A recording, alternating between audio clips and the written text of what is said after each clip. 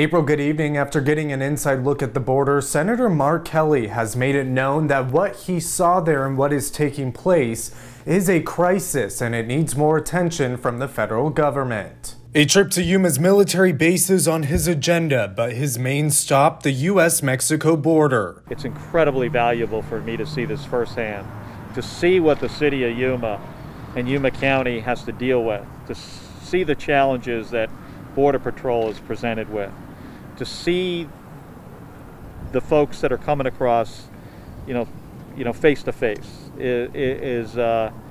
is important. The Biden administration not using the word crisis, but Kelly is. And it's a humanitarian crisis, and it's tragic. I mean, to see, small children that are at great risk, traveling to our border, and we've got to be able to do better. He says the border needs better facilities as Border Patrol agents are taking in more people with weak infrastructure in place. This should not fall on the city of Yuma or Yuma County or San Luis or Somerton, to handle this. This is a federal government problem. But he thinks the root cause should also be taken care of. El Salvador, Honduras, Guatemala, and other countries.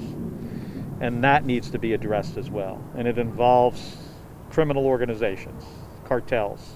Among other proposed solutions, comprehensive immigration reform, but only if it's done right and in a positive way for our country. We have spent at least tens of billions of dollars on this issue since the 1980s, and there's still a problem. So Washington needs to get their act together.